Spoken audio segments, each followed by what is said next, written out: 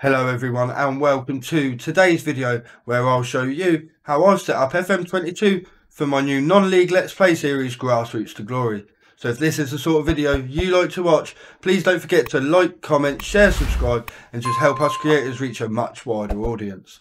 Now I'm going to go and get FM22 loaded, so I'll be back in a jiffy and I'll show you how you can take control of a non-league club in Football Manager 2022.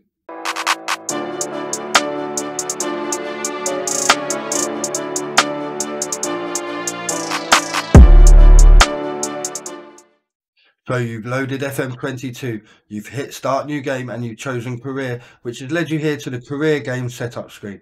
Now the first thing you want to do is to make sure you're running the correct databases for a non-league save. So you click up here in the top right hand corner and you can see I have some mod files loaded.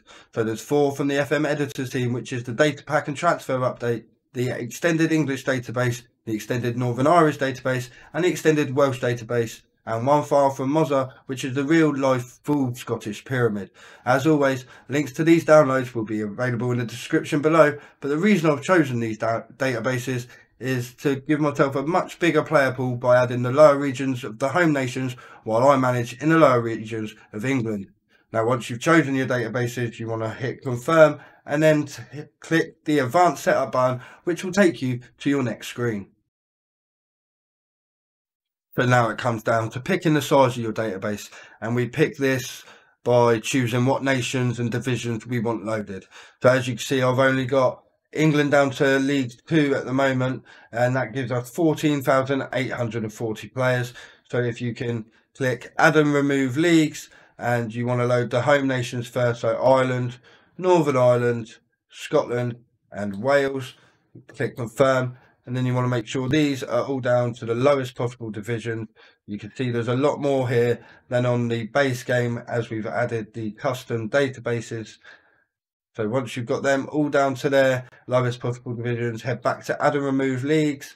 And you want to add the rest of the major European leagues. So France, Germany, Italy and Spain. Click confirm. Again, add these down to their lowest possible divisions. So the 3 Liga and above.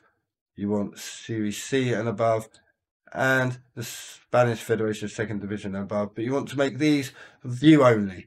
This can of course be changed at any point within your save. You can choose to add leagues, remove leagues, add nations, remove nations, but this will only take hold at the end of your current season. Now we've got what divisions and nations we want loaded in our database. It's time to look at the player count. So you go up to the top right hand corner here and click advanced. And you want to go to continents, Europe, and add players with a national reputation. You want to come down to regions. As we're doing a UK save, you want UK and Ireland. And we want to add players that are based in the nation and players of nationality. Click OK. And now you can see we have a player count of just over 64,000. A much bigger player count than before, which gives us a huge pool of players to hopefully bring in some new signings to your non-league club. So once you've done all this, click start game and you will be taken to the next screen where you choose your team. So now it's time to pick your profile and choose your team. Here you can see virtual Trumagoo, the handsome devil that he is. So you're going to want to click on use profile. This will then take you to a list of clubs which will automatically be set at the club you chose as your favourite while setting up your profile. So to change this, you want to head to the drop down menu at the top left hand side here, and this is where it really becomes a matter of preference, because you're not all going to want to manage the same club that I do.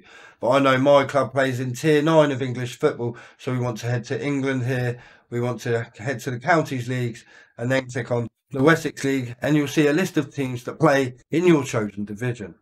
So I want to choose Moneyfield, and then we want to click on managerial style, where we'll really determine the attributes of our manager. So we've reached the final stage in setting up your FM22 non-league save, and that is choosing your managerial style. And this again is very much a matter of preference, as I know some people like to go with the past playing experience of a Sunday league footballer with no coaching badges. I just feel this is a little bit unrealistic, as if you're going to be managing a non-league team, you're going to have some form of knowledge or playing experience of that level. Therefore, I've chosen to go for past playing experience of a semi-professional footballer with a National C licence. This is, of course, the lowest licence you can get, which can be improved over the course of your save if you're successful and your board agreed to send you on some coaching courses. Now, when we look at attributes, they're split into two categories. So we're going to look at the coaching attributes first. And there are some attributes that I find less important than others, which are goalkeeper distribution, goalkeeper handling, goalkeeper shot stopping, and fitness. The reason for this is because although you don't get much staff at a non-league club, you will no doubt employ a fitness coach and a goalkeeping coach who can take care of these things for you. So I like to concentrate on the attacking and defending attributes, also the tactical, mental, technical, and a couple on working with youngsters. Now we look at the mental attributes, and again there are some that I find less important than others: adaptability, people management, and level of discipline. I much prefer to add my attributes to the important ones, such as determination, player knowledge, youngster knowledge, and motivation. So once you've got that set up exactly how you want it, click continue, click start playing, and there'll be a short delay, after which you should be a fully fledged non-league manager on FM22. So there we have it, guys. I've shown you how I set up for my FM22 non-league Let's Play series, Grassroots to Glory. If you found this video helpful, then please give it a massive thumbs up and let me know down in the comments who you've chosen to take charge of for your non-league save. Now that wraps it up for me today. There's just one thing left to say, and that's thank you for watching, and I'll see you again real soon for another FM22 tutorial.